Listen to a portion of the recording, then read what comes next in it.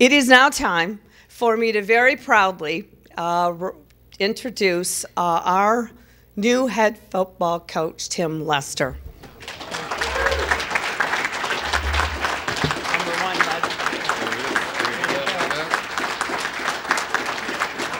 We know this isn't his number, but he's number one top dog right now. So, thank you. Now, the part of the story that she didn't tell you is as soon as they said that, I put my arm around Jane and said, yeah, this is my mom, you know, because we had grown pretty close, and I wasn't going to let them have their time, you know. I'm honored to be the head football coach at my alma mater, Western Michigan University. It is a special day. There's a lot of people I have to thank, and then I got a quick message, but I want to thank President Dunn, Kathy, Monty, Jeff, Robin, Denny, the Board of Trustees, everyone that was involved in giving me this opportunity. I'm really excited about it. I'd like to thank my wife, Dawn, my mother, Pat, my sister, Corey. My oldest is at a volleyball tournament and couldn't be here, Quinn. But then there's Cooper and Carter and Camden that are here, and they put up with me on a daily basis, and they mean the world to me, and I'm thankful for you guys. I'm thankful for the alumni and the support I've gotten from ex-players, ex-coaches, and people that are around the Bronco community that have had my back and really helped me, you know, push through life and get to this point where I have this great opportunity, you know, so I'm really fortunate. You know, I met with the players yesterday and I told them two secrets, the secret of winning and the secret of change, okay? The secret of winning is not coaching, it's culture, okay? It's the truth. The secret to winning is not coaching, it's culture. I let them know that coaches can come and go, but culture wins. Culture wins, and it's been that way everywhere I've been.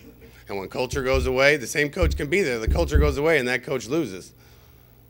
You know, so when the culture's there, and the culture here is a phenomenal culture, and I'm excited to help it grow, and we have to continue to push it to grow. If we want to do a bunch of things that hasn't been done before, we have to continue to push it on a daily basis. But that is the secret to winning games, is to keep our culture where it is, and they've done a phenomenal job. We have to continue to grow in the classroom. We have to continue to grow in the community, and we'll continue to win on the field if we do those two things, okay? The second secret is the secret of change. Secret of change is taking all your energy and focus, and not on fighting the past, but on building the new. Okay, we can't fight the past. We're proud of our past. I had a great year last year watching the Broncos play.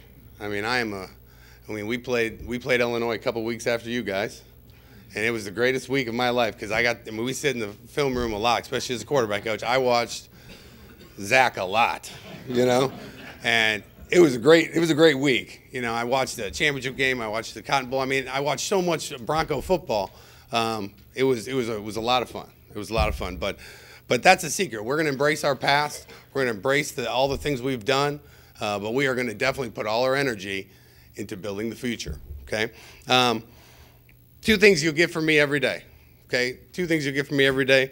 I will build relationships with our players and help them grow. I mean, I think every day when I show up to work, I need to get in front of them and make sure they know we care about them, and we're going to continue to help them become better husbands, better fathers, better sons. We just got to turn them into better people, and I think as a head coach, that is my job.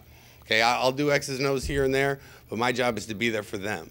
Okay, number two is my job is to recruit. Recruit the best players in a 6-hour radius that fit our culture. Okay, to do that, I do need to hire a staff. I will hire a staff of men of integrity and character to go recruit integrity and character. You need to have it to recruit it.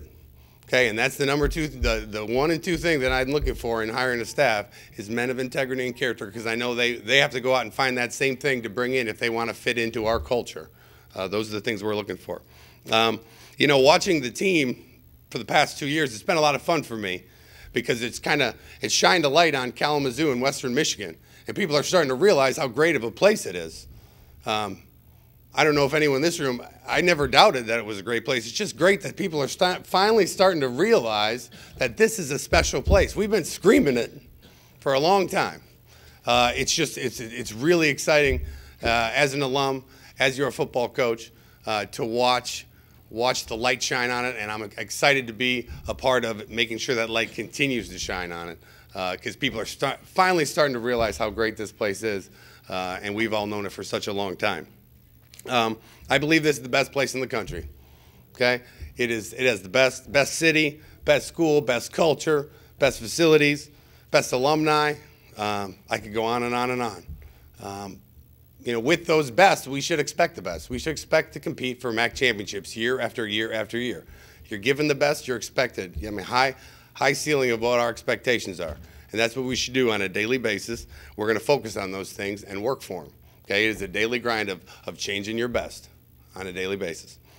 In closing, I know that we're going to have some questions here at the end. We have a lot of work to do. Okay, it's been a wild not even 24 hours yet. So we've been scrambling, and we got to get to these. We got get to the recruiting first, get to building a staff. We do have a lot of hard work to do, but we love to work. We have a lot of recruiting to do. We love to recruit. Okay, we have a lot of relationships to build. There's no better place to build relationships than here at Western Michigan University, and those are the three things we're going to do. Thank you very much, and go Broncos.